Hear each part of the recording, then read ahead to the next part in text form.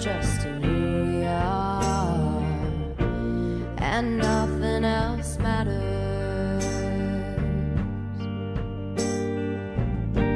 Never opened myself this way.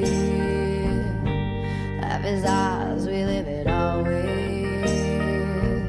All these words I don't just say, and nothing else matters.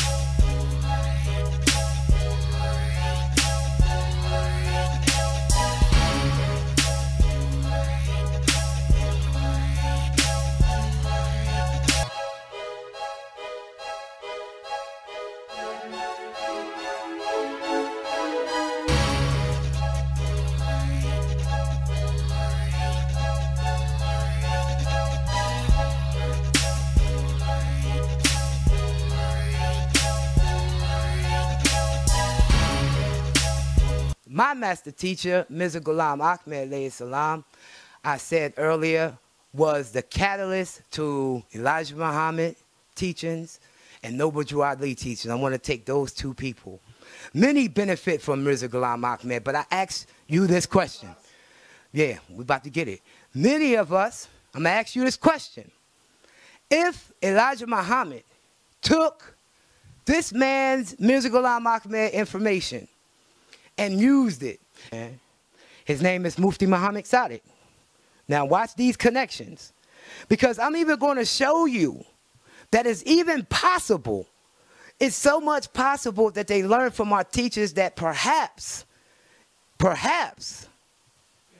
I got it. Perhaps, put this on me, because they're going to get angry when I say this. It may be, we may find out that perhaps the reason why you don't hear a lot of Noble Drew Ali teachings, because he was in and out very quiet, fast. And the reason why you don't hear, you can't find Farad Muhammad, right? He just up and disappeared. Maybe, just maybe, and you see for yourself when I show the evidence, perhaps that teacher was Mirza Ghulam Ahmad himself. Hold up. Perhaps, after I bring the information. Or perhaps it was Mufti Muhammad Sadiq, one of the companions of Mirza Ghulam Ahmad. May peace and blessings of Allah be upon him. All right? Just maybe. So let's present this information. Right? Ooh, I can't wait to get back to him. Let's just present this information of Islam in America. So let's go to Mufti Muhammad Sadiq. Just a little bit of information about Mufti Muhammad Sadiq. Mufti Muhammad Sadiq was a direct companion of the Promised Messiah, Mirza Ghulam Ahmad. He learned from him, studied from him, and he was a young guy towards the end of Mirza Ghulam Ahmad's life, alayhi salam, which Mirza Ghulam Ahmad met his demise in 1908. But nevertheless, Mufti Muhammad Sadiq arrived in America in Philadelphia, Pennsylvania on February 15th, 1920. Let's pay attention to the dates and what's happening here. He came in on the ship, the SS Haverford. You can do some research on that. Then he moved out to Ohio, and then he moved out to where? Good old Detroit. Now let's pay attention. This is 1920, right? Good old Detroit, Michigan. Right?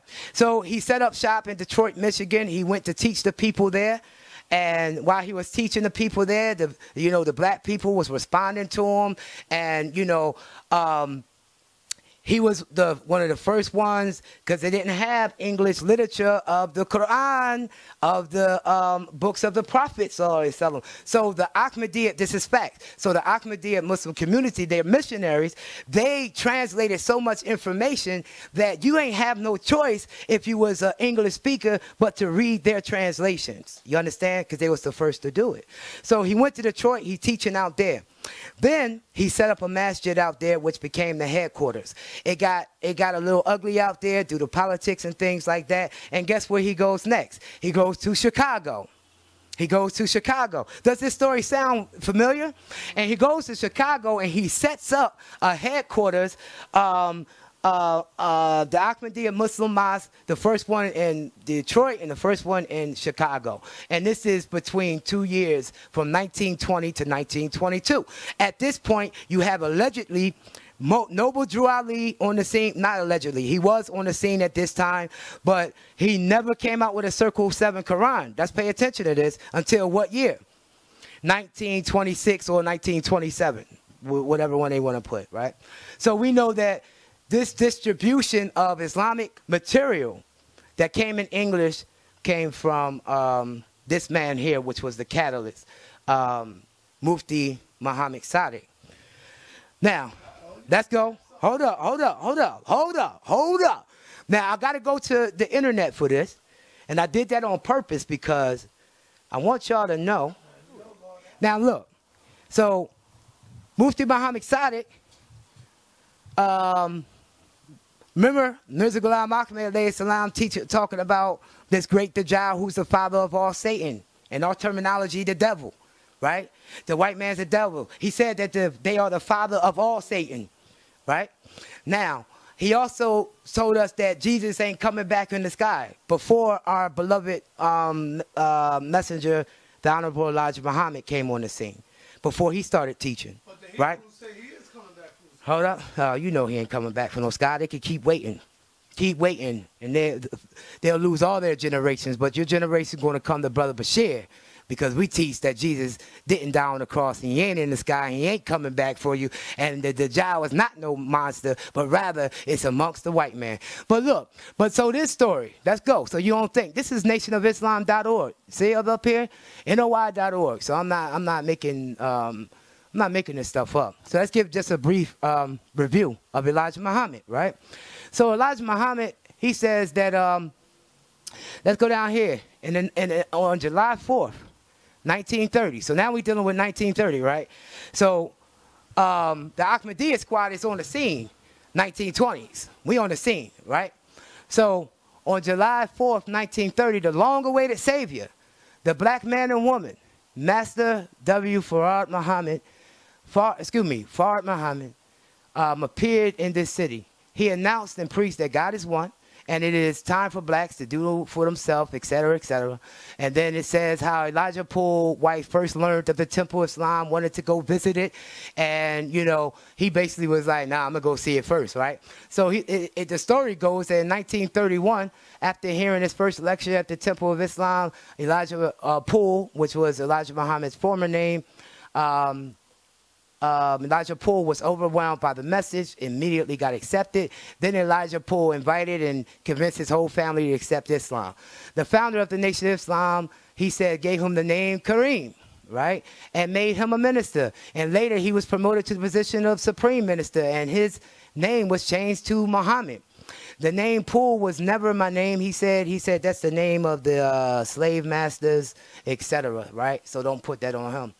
So then it says that Mr. Muhammad quickly became an integral part of the Temple of Islam for the next 3.5 years. Now that's before we do that, put the camera over here and let me show you something.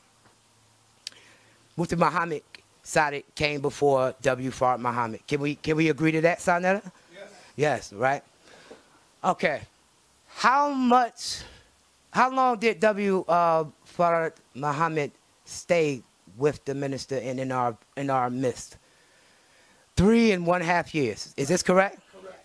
Guess how long Mufti Muhammad Sadiq, who we have the documentation on the SS Haverford, how he came in, was arrested, so they got those documentations in the detention center. Guess how long he was here in the United States of America? 3.5 years.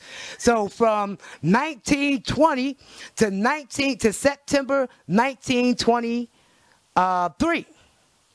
Right? So let's keep watching though. Watch. Because this is why our teacher is important, and black people could definitely benefit from his teaching. The Honorable Elijah Muhammad did, Noble Drew Ali did. I ain't finished yet. We're going to show you. Just watch. If Mr. Muhammad was taught personally by his teacher, right? And the Muslim community, it goes on, et cetera, et cetera. Now, we know the history, because I don't got to play on that. We know the history. We know Elijah Muhammad went up. He went up to Detroit, right? Where we at? Let's keep going. Oh, wait. Before that, this is very important. He's living here. His teacher, Master W. Farad Muhammad, was also harassed by the police and forced out of Detroit and moved to Chicago, where he continued to face imprisonment and harassment by the police. So it's mighty funny that the early Ahmadiyya missionaries that come on the scene talking about this Dajjal, and the Dajjal is the white man, and Jesus ain't died on the cross, and that's spookism. If you think that, say that this is spooky. But then you find that the Ahmadiyyas was there before Muhammad. Yes. So check this out. Then they say Mr. Muhammad avoided, where is that? Right here, yeah. All right, so he moved from Detroit to Chicago, where he continued, blah, blah, blah. In 1934, Master W. Farad Muhammad departed the scene and left. And they just say departed the scene on their site. Departed the scene. But you know who departed the scene? Mufti Muhammad Sadiq departed the scene for sure. But he left on a ship. And we know where he went after that. He went to Europe to go teach out there. But nevertheless, go on. By 1935, this is very important, Mr. Muhammad faced many new challenges. His teacher had instructed him to go to Washington, D.C. to visit the Library of Congress in order to research 104 books. 104 books on what?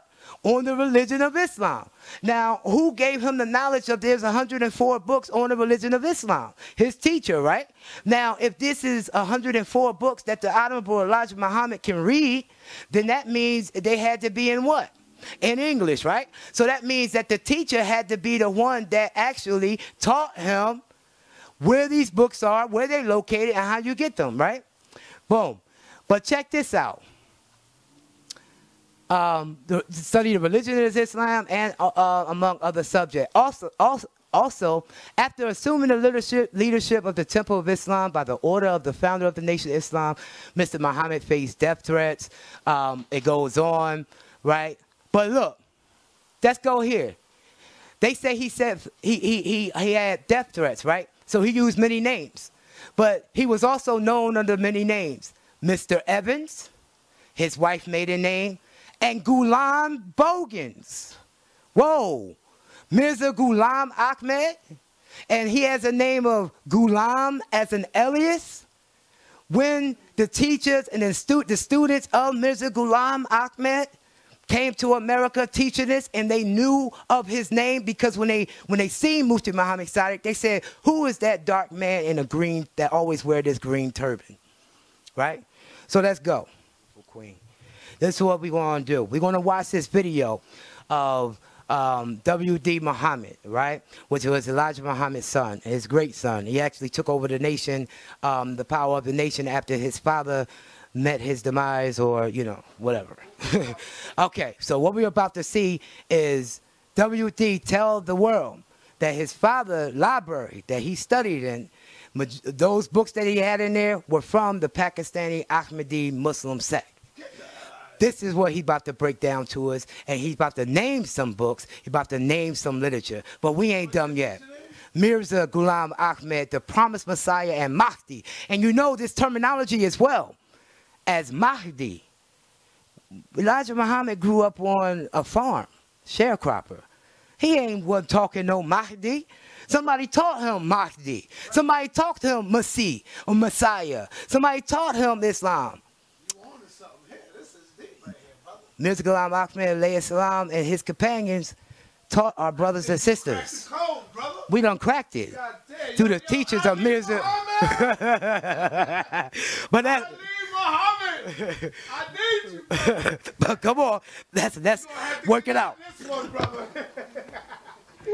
Whoa, why you ain't come with this fire, man? What the hell wrong with you?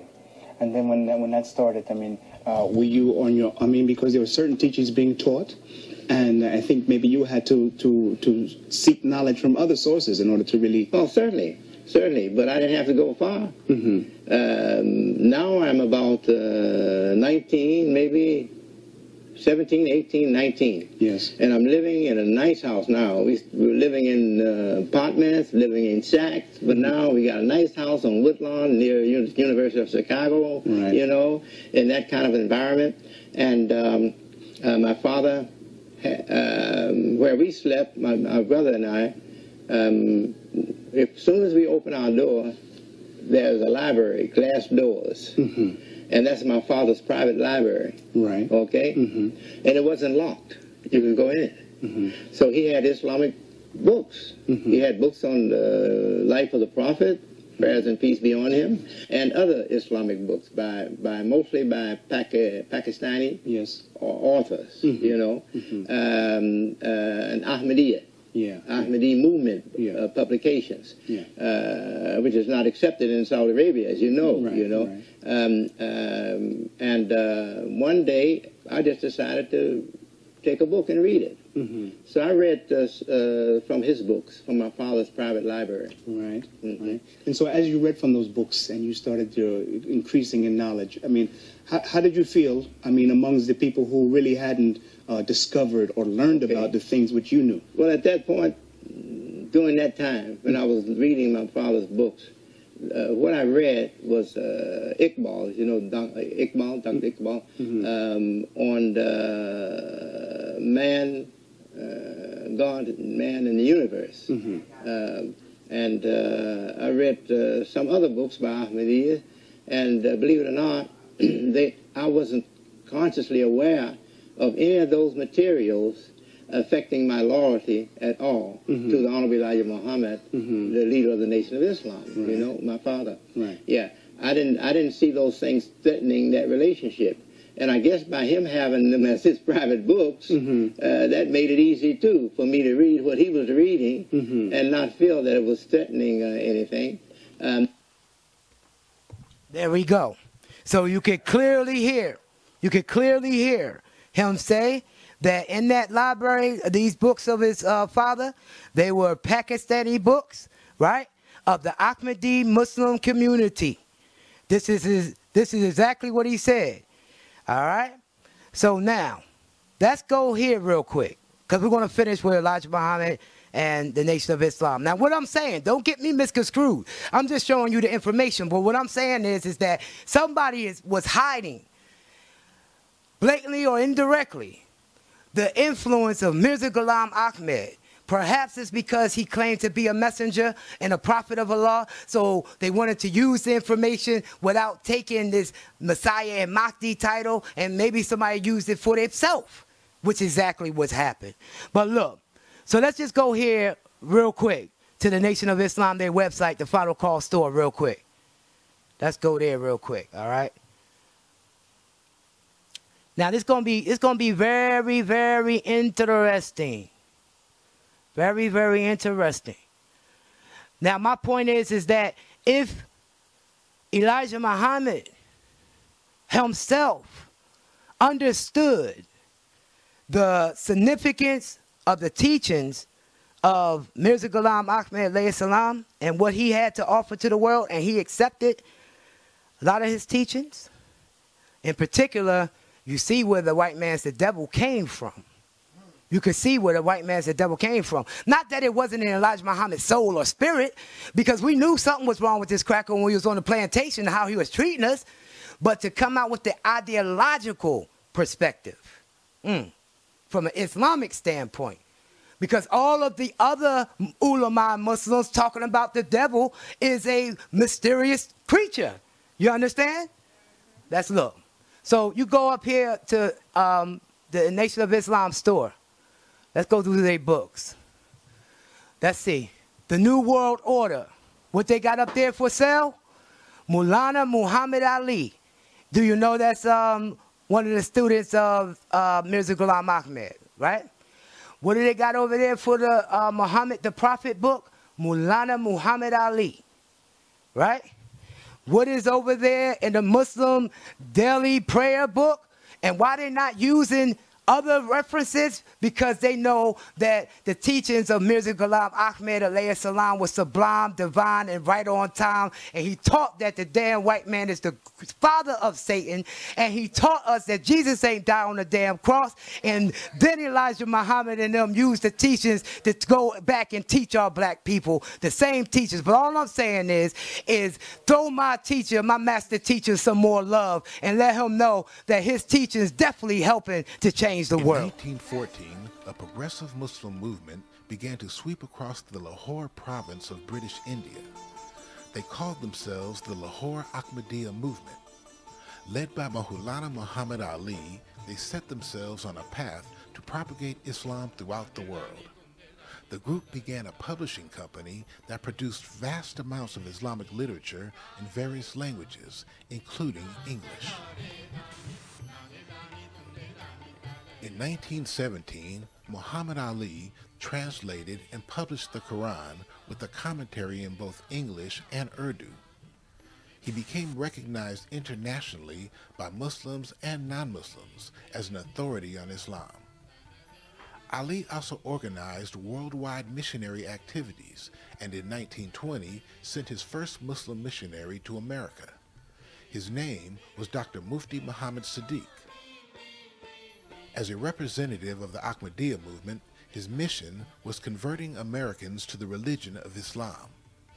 He arrived in America in 1920 and started a monthly magazine called The Muslim Sunrise, which contained articles on Islam and attracted a substantial number of converts.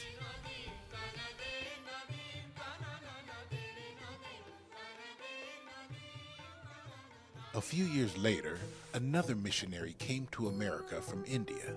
His name was W.D. Farad. Farad brought Ahmadiyya publications, including the Muhammad Ali Quran, directly to the inner cities of America. There, he was introduced to a man named Elijah Poole, who would later become known as the Honorable Elijah Muhammad. Master Farad Muhammad gave him 104 books to study. And Elijah Muhammad said to me, the best of those books was the Holy Quran. And the other 103 all contained aspects of the life of Prophet Muhammad. God says there, religion, I have completed my favor upon you and choose for you Islam as a religion. Elijah Muhammad put Islam squarely into the public limelight for the first time in North America and began the process of non-Muslims understanding the Quran.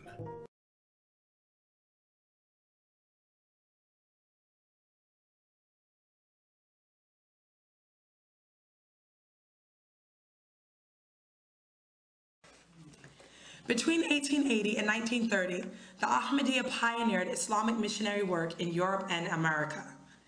In America, and I want to emphasize this because I know the Ahmadiyya get a bad rep among Muslims today, all Islamic and proto-Islamic development before 1930 was linked to the Ahmadiyya movement. And this is true for the first half of the 20th century, even though you have Muslims who were there and who would filter in, but any institutional or organized effort to convert Americans and to bring Islam to Americans is again coming from this group. And this also is true of Muhammad Alexander Webb, who is known as the first white American convert, or one of the first white American converts to Islam. He spent about 3 to 4 years writing back and forth to Ghulam Ahmad before he even converted to Islam. So I don't think we can overemphasize the role that the Ahmadiyya played in this enough. This presentation does emphasize the role of the Ahmadiyya because it's a role that is really, let's be truthful, ignored among Muslims, at large. And that's a role that I want to highlight because the purpose of my dissertation was to understand the intellectual background out of which Farad came from. And it was not I was less interested in looking at a personal biography, a personal history, and more interested in understanding the intellectual, the religious, the philosophical, and the ideological background behind the Nation of Islam, because I feel that it's been misinterpreted too often in history by scholars, whether they're historians, sociologists. Many got certain aspects of it, but no one really, to my understanding, seemed to really understand what it was that the Nation of Islam was about and what Farad was attempting to do. But then to go on to some of your more, I guess,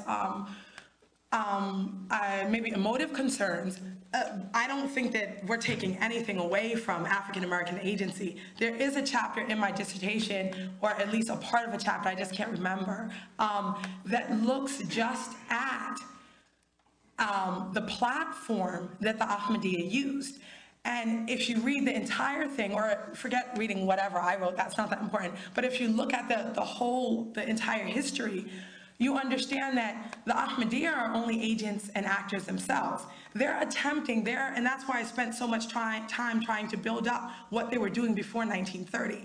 They are attempting desperately to find someone who is receptive to, what's the word I can use, to liberating Islam itself. Even though they're critiquing Christianity, this is in British India, you know, that this group arises, and they don't feel that they can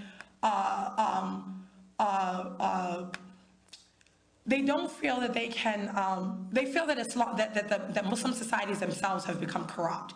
And of course, all Muslims are now at this time saying, what did we do wrong? You know, shaking their head, because, you know, we're coming under the yoke of these infidels, so to speak, you know, or at least that's their language. So you have some going into the camp of like, okay, we just have to go back to the hadith and the Quran, and we've just messed up. Others saying we just have to blindly imitate the Christians because they've made progress and they have science and rational thought on their side. And then you have this one lone little guy, Ghulam Ahmad, saying, you know, well, no, Islam has what we need, and we don't need to imitate blindly, and we don't need to imitate without thought, even our predecessors. We need to, you know, use our brains and think and look at what we have in the Quran.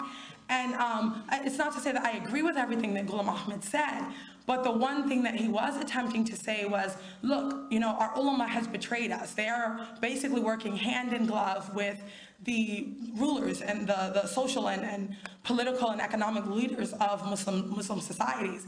And so they've betrayed the trust of the Ummah. So you've got this scholarly class who is no longer doing what it needs to do.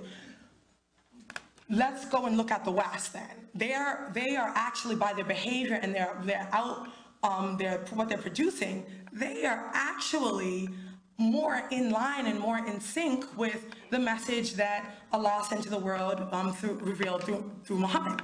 And look at even their democratic society as an example. And they were not just theorizing about this. They're actually studying the history. They're studying the scriptures. These men were extremely learned in the languages that scriptures were revealed in, you understand? And they were religious scholars. They were scholars of scripture. They were historians. They were mathematicians. They were, and they were putting a lot into this. Now, when they get to America, they're attempting to do the same thing that they did in Europe. They only want to appeal to the people who have the power to actually engineer society. They're not concerned so much with the unlettered masses.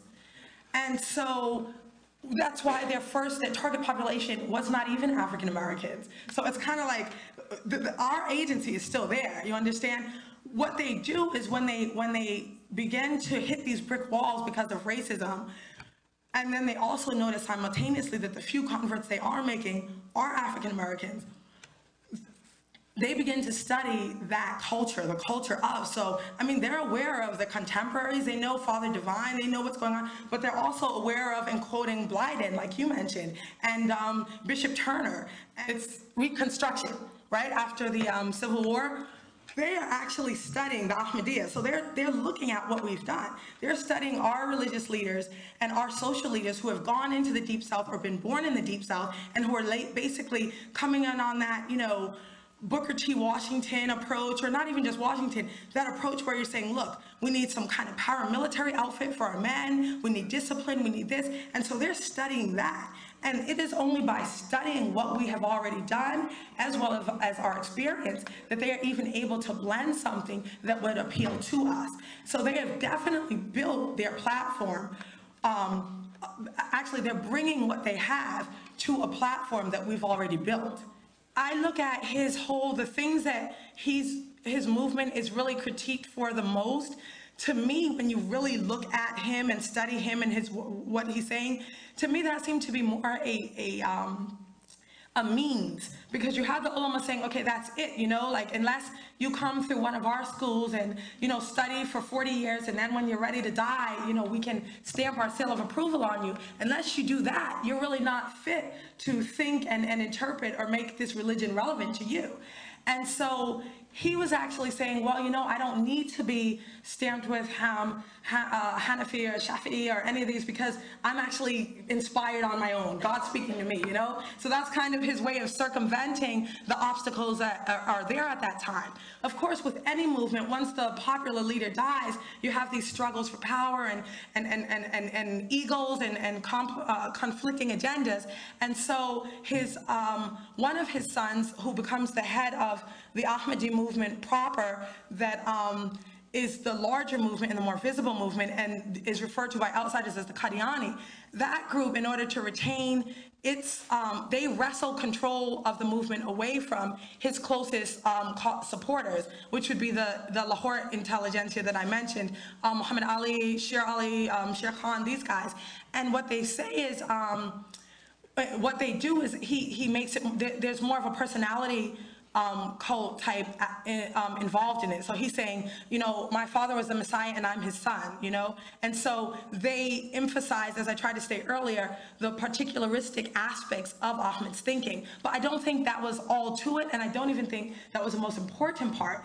To me, and again, this is going in and reading and looking at what's being said and written, the important part was that effort to reclaim Islam from the chokehold, if you will, of Sunni orthodoxy.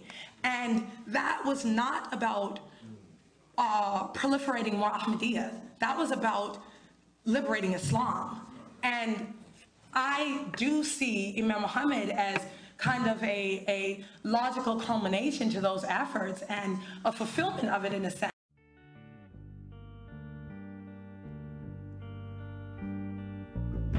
So close, no matter how far.